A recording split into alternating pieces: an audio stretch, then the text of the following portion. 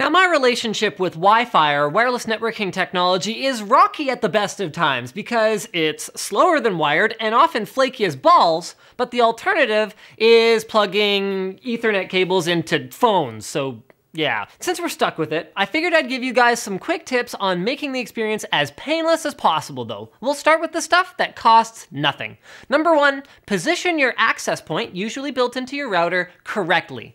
The coverage area is sphere-shaped, so center your access point within your intended coverage area as best as you can. Avoid putting it directly on the floor, on a thick wall, or next to a large object. Nearby dense materials like stone, metal, and concrete will reduce your wireless signal strength. Number two, check for software and firmware updates. For routers, go to the website of the brand on the box, but for many adapters, instead of going to D-Link's website, you can actually find newer drivers on the wireless chipset manufacturer's website directly. Examples of chipset makers include Broadcom and Raylink. Number three, choose the right channel for your access point to run on. Using a free tool like Wi-Fi Analyzer for Android gives you a visual representation of the other wireless networks in your area. On the 2.4 GHz band, there are only 3 usable non-overlapping channels, 1, 6, and 11. And in a perfect world, you would want to pick whichever of these is open. Unfortunately, in apartment buildings and even dense suburban areas, this is unlikely to happen. And even with a tool like this, there will be some trial and error because things like cordless phones, security cameras, and baby monitors are examples of products that might not even show up on a Wi-Fi network map, but can cause serious interference. So play around with it a little bit to see how you get the best results.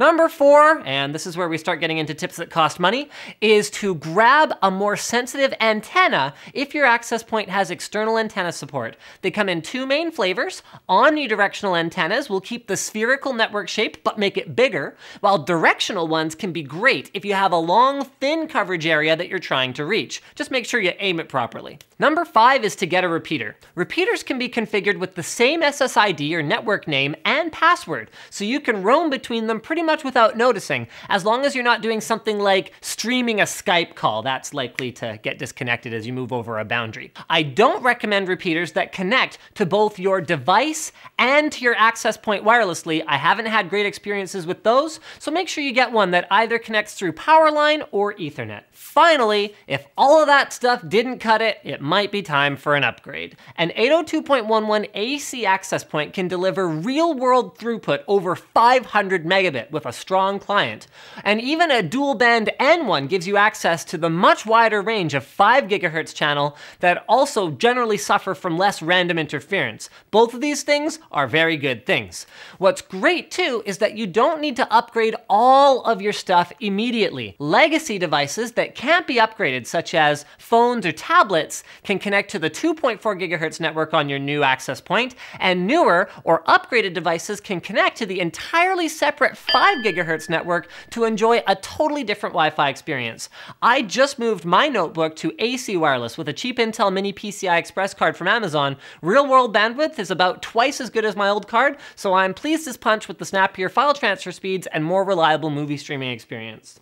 Speaking of better streaming experience, Hotspot Shield. Hotspot Shield VPN is easy to set up, inexpensive, and with their elite service, you can access all kinds of streaming services that otherwise wouldn't be available to you. US Netflix will work anywhere in the world, which I guess is less of a big deal for me because Canada has Netflix too, but I was in a real bind when Hulu reached out to me about doing a sponsored spot on my other channel, and I had never even used the service before since it's not available to me.